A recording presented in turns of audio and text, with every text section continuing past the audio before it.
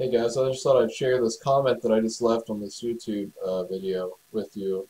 Probably get deleted or something, but no big deal. But I've been seeing this a lot lately from Jason Cooley, Sam Adams, uh, Steven Anderson. Every once in a while, it seems like they've all been doing it recently, but they'll do teachings on the local church and how the universal church is a lie. Uh,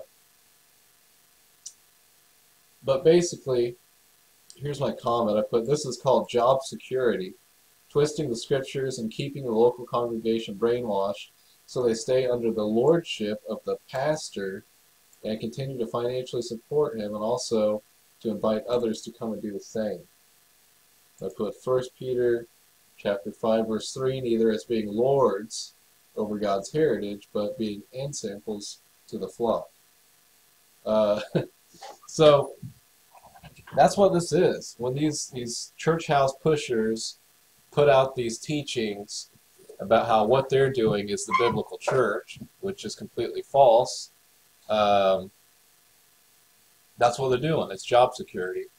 You cannot defend these church buildings from Scripture. It can't be done. And you can't refute the universal church.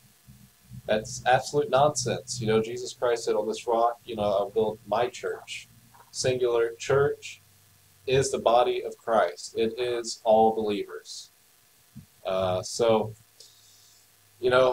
Definitely want to get into details in refuting these teachings. I'm saving all of them, but it's not a big deal to me for right now. But whenever I get to it.